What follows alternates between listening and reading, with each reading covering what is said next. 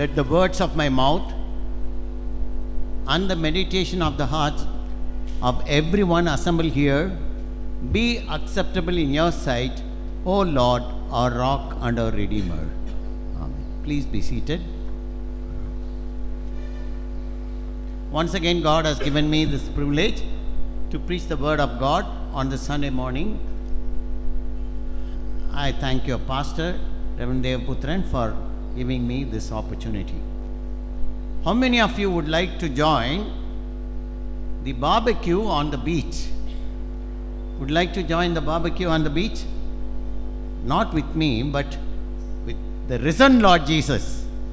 And if you want to know about it, please turn to the gospel portion that was read to us from the gospel according to St. John, chapter 21, which is found on page 1154. Barbecue on the beach with the risen Lord. Why? For meeting, eating and chatting. Meeting, eating and chatting.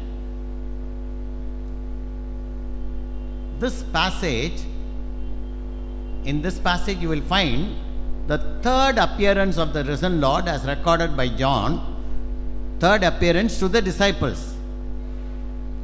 First, he met them in the closed room when Thomas was not there. Only 10 disciples were there. And then, secondly, for the sake of Thomas, the next week, he appeared, which was the portion read to us last Sunday, after 1 week after Easter. And today, we are given this passage of John 21st chapter. And if you read Luke chapter 5, you will find some similarity. The first 14 verses and Luke chapter 5, 1 to 11. There also you read about fishing, and the whole night we have toiled and caught nothing. That was the report given by Peter. And Jesus says, now throw your net on the other side, and they were able to catch more fish on that night, according to Luke's version in chapter 5. Peter, in that first appearance of Luke chapter 5, where he was called to ministry by our Lord Jesus Christ, he was given the task of fisher of men and women. He was catching the fish. The Lord said, do not be afraid. You are now only catching fish. I'll make you fisher of men and women, boys and girls. And he followed Jesus. We know the story. But now you will find that the disciples had gone for fishing. Why? Because Simon Peter only said, verse 3, said to the other 6 disciples who were with him, I am going fishing. Would like to join me? I am going fishing. They said to him, we will go with you. They went out and got into the boat. So, it was Peter's plan. Why? Jesus appeared to the disciples twice, as recorded by John.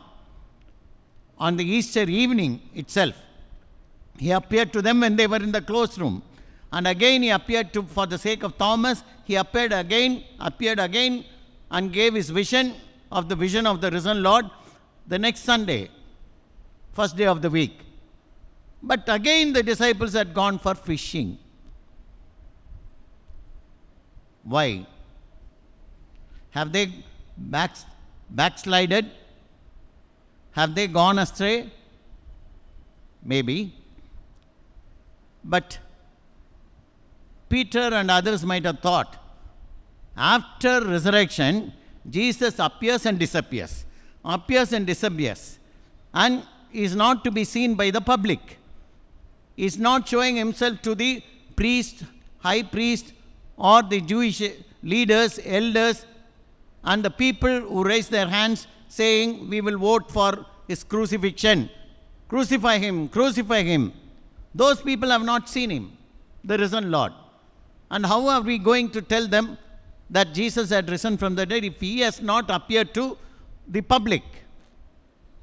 Therefore, Better we seek some profession with which we are familiar in order for survival, for feeding our family members.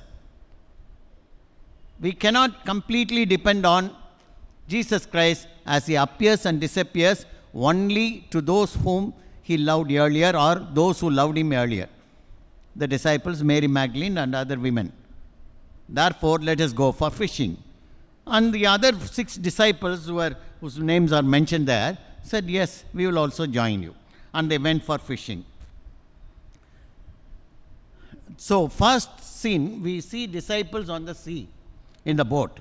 First, they said in verse 3, they went out, got into the boat, but that night they caught nothing. They caught nothing. So, it was a fruitless effort. The whole night they toiled and could not catch any fish. Their efforts were fruitless. And the boat also remained empty without any fish.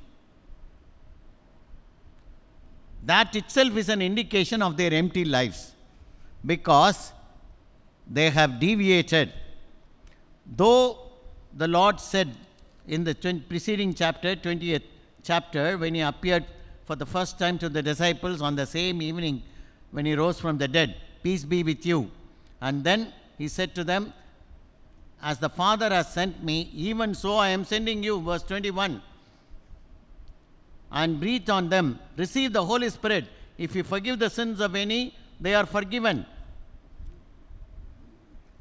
They are forgiven them. If you withhold forgiveness from any, it is withheld. That's what he said. But these disciples went again for fishing, the profession which they were familiar, and to the Galilean Sea, which was a familiar place for them. And having caught nothing, they got very much disappointed, disillusioned, and disgusted. So, it was a night of total failure. Fruitless effort, empty boat, and night of total failure. They could catch nothing. Again in verse 5, when Jesus asked them, children, do you have any fish? They answered him, no, nothing.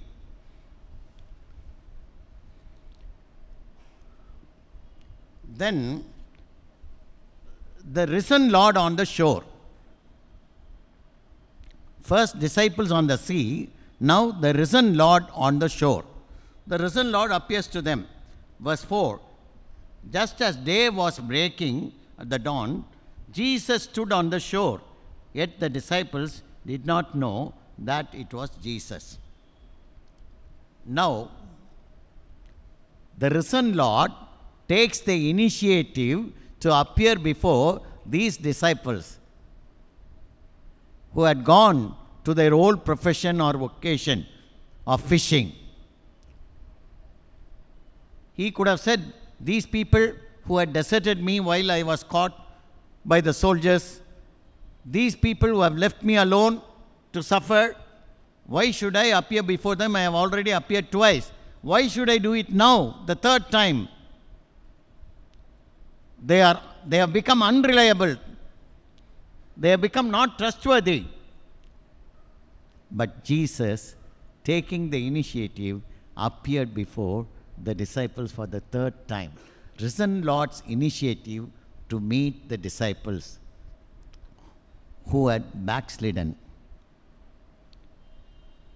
That is the magnanimity of our Lord, risen Lord. That is the greatness of our risen Lord. Even when we go astray, he comes to meet us.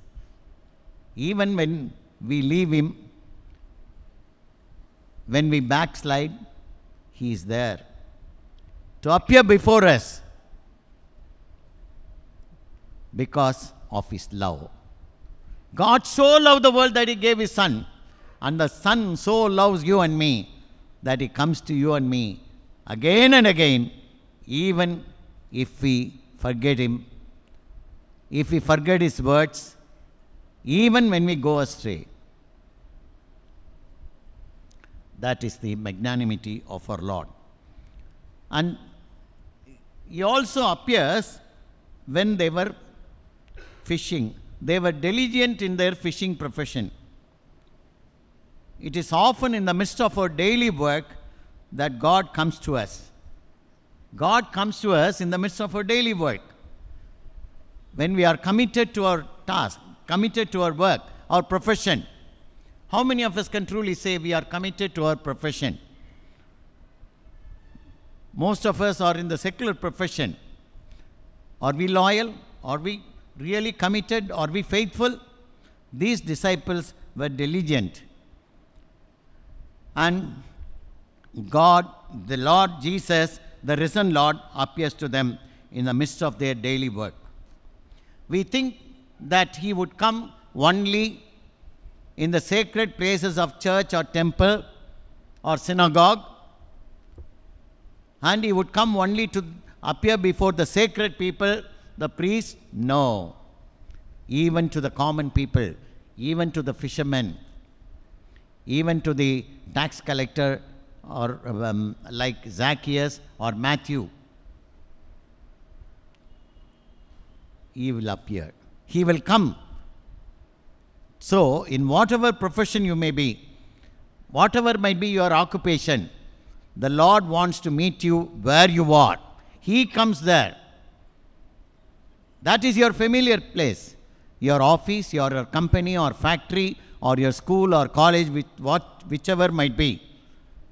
In that familiar place, in your familiar profession or occupation, the Lord comes there to meet you. And then, thirdly, we find these disciples were sad. Why sad? Because they could not catch anything. And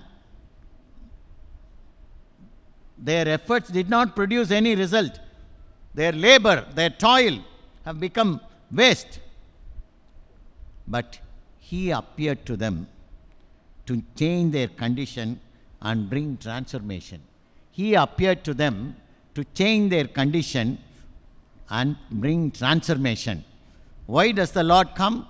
In order to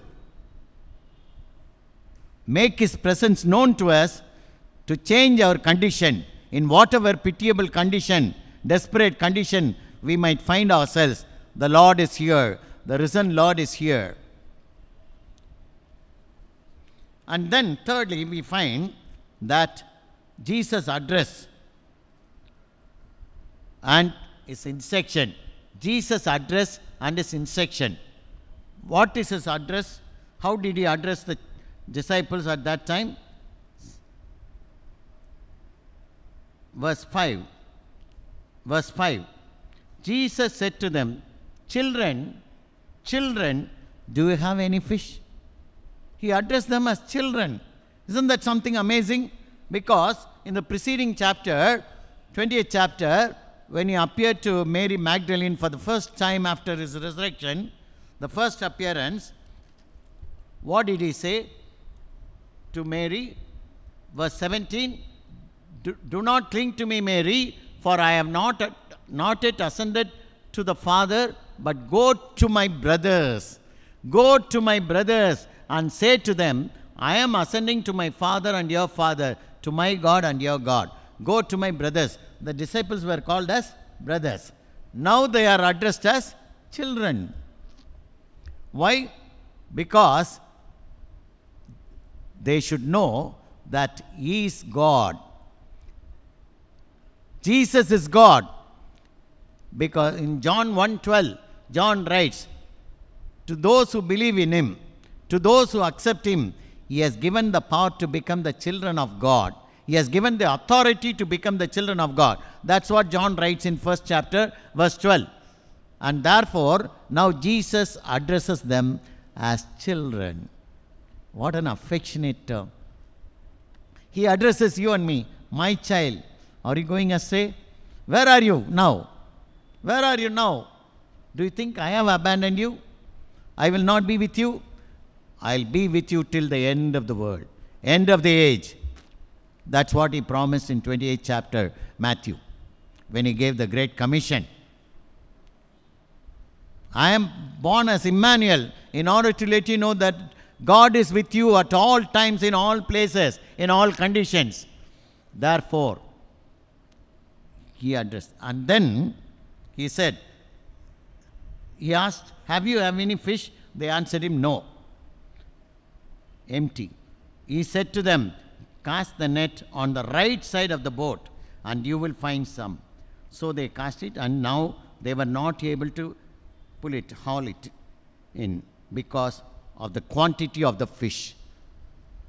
Because of the quantity of the fish. They never expected that they would catch so much fish, because it was a fruitless effort. It was a night of failure.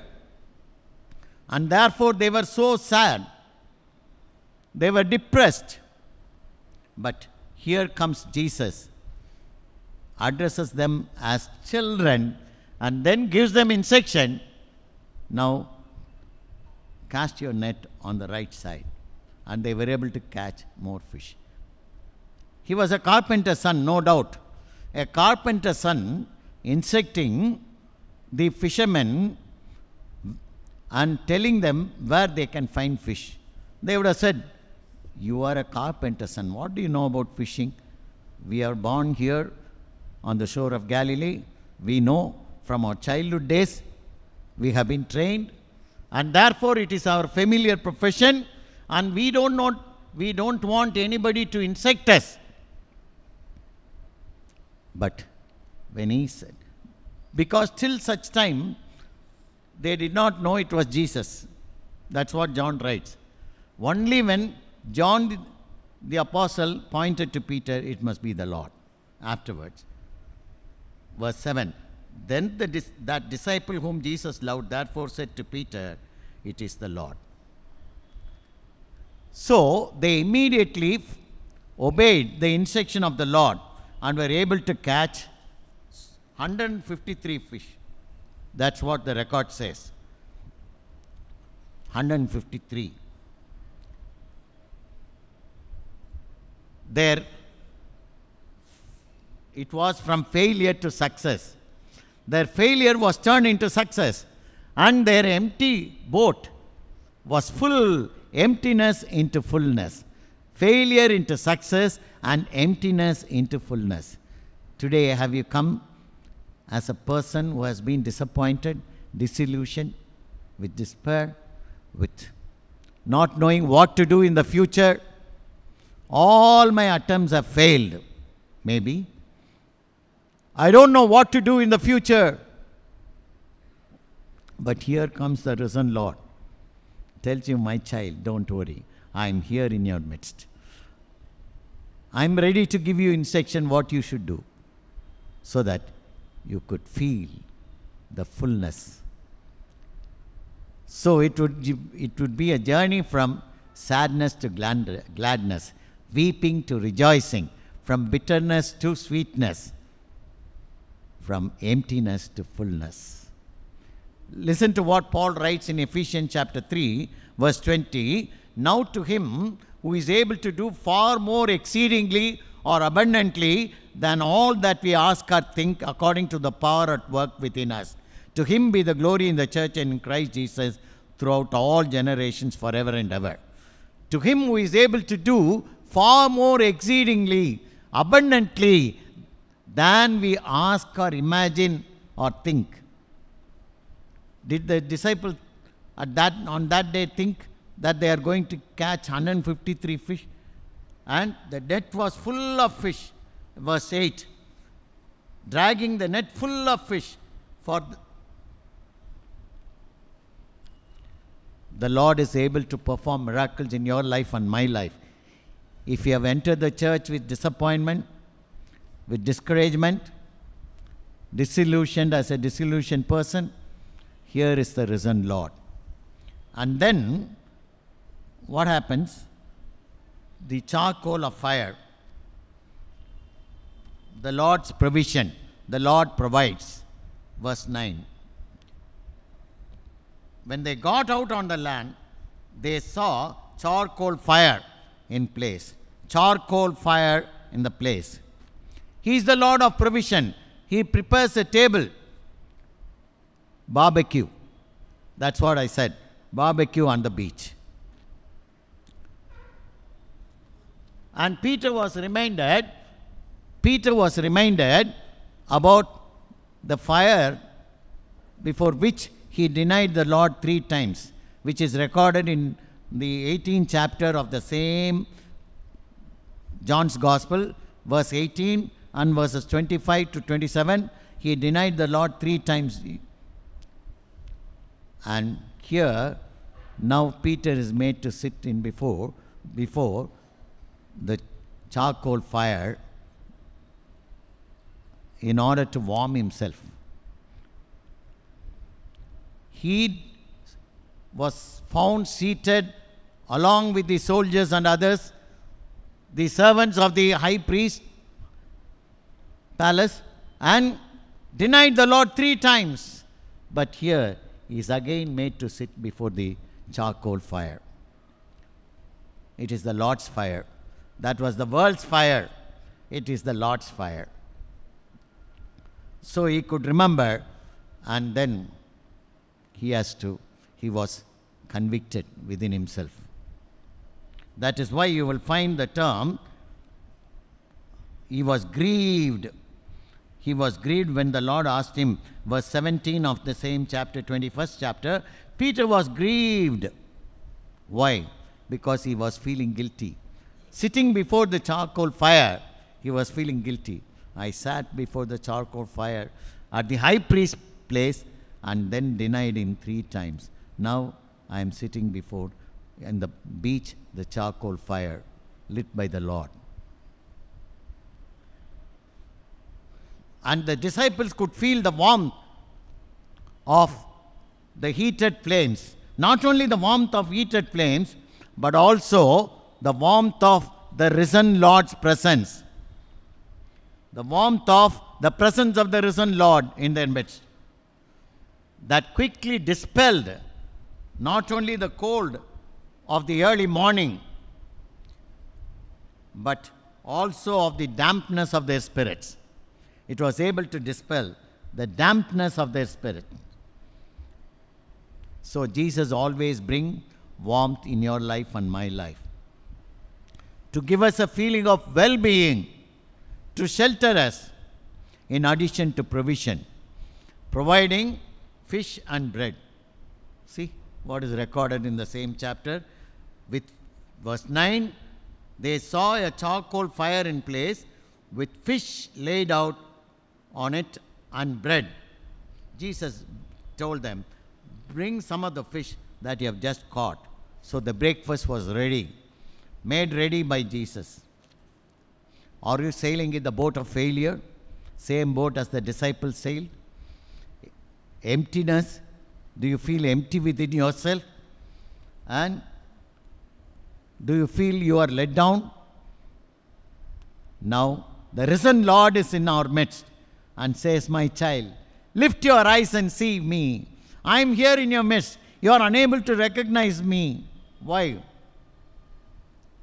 Because like Mary, who could not recognize Jesus but addressed him as gardener, as we find in the 20th chapter. First, she thought it was a gardener.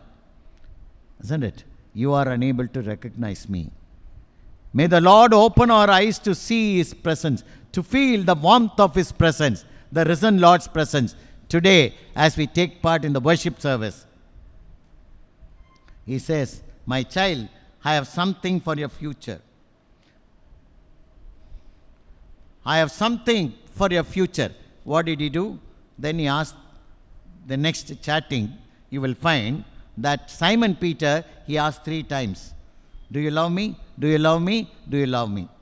And made him reply 3 times. Peter was grieved. Why he was grieved? Because his conscience was pricking at saying, you have denied 3 times. You have denied 3 times. So, corresponding to the triple denial, he is raising the question 3 times and making Peter to declare 3 times.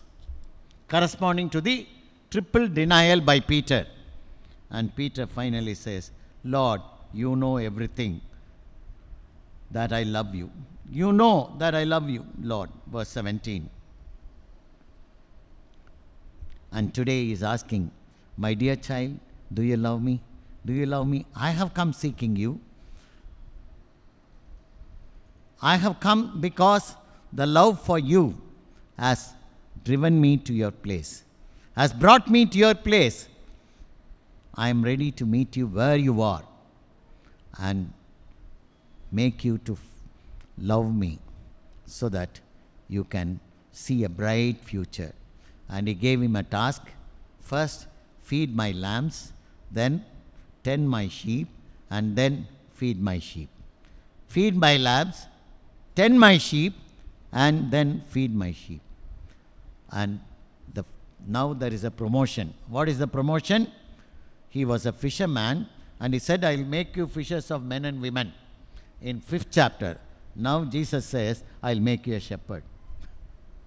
Fisherman, given the promotion of becoming the shepherd. Shepherd of the church. Shepherd of the church. Shepherd of the body of Christ. Feed my lambs, the children of the church. And then tend my sheep, the congregation members. And feed them with the word of God. That is the responsibility. A task has been given to Peter. And today the Lord is ready to give you and me a task. If we keep our ears sensitive when he calls you and me, my child, do you love me? And then he says, now this is the task I am giving you. The new task, and new power will be given to you. When the Holy Spirit shall come upon you, you shall receive power to do what I want you to do. What I have commanded you to do. What I expect you to do. You may not have power to do that, but I will fill you with the Spirit. That's the promise. Are we ready this morning, my beloved? So barbecue on the beach with the risen Lord, in order to call you and me as children and give you and me a task to do and provide a brighter future. Brighter future. Let us pray. Lord, we thank you for speaking to us through the written word of the scripture and through the spoken word of the message. We thank you, Lord, for the lessons that we have learned through your meeting, eating, and chatting. You are the Lord who comes to us taking the initiative, even though we don't call you. We don't invite you sometimes. You come as an unexpected visitor. But that is your magnanimity and greatness, Lord. We realize that. How many times we have failed to recognize your presence as the disciples did. They could not recognize Jesus. Our eyes are closed because of our worldliness, because of our filthiness, because of our carnal mindedness. Forgive us, Lord. Open our eyes to see the risen Lord in our presence. And keep our ears sensitive, make our ears sensitive to listen to his voice. And to help us to surrender our will to fulfill the task that the risen Lord gives us this morning, providing us a brighter future. In Jesus' name we ask.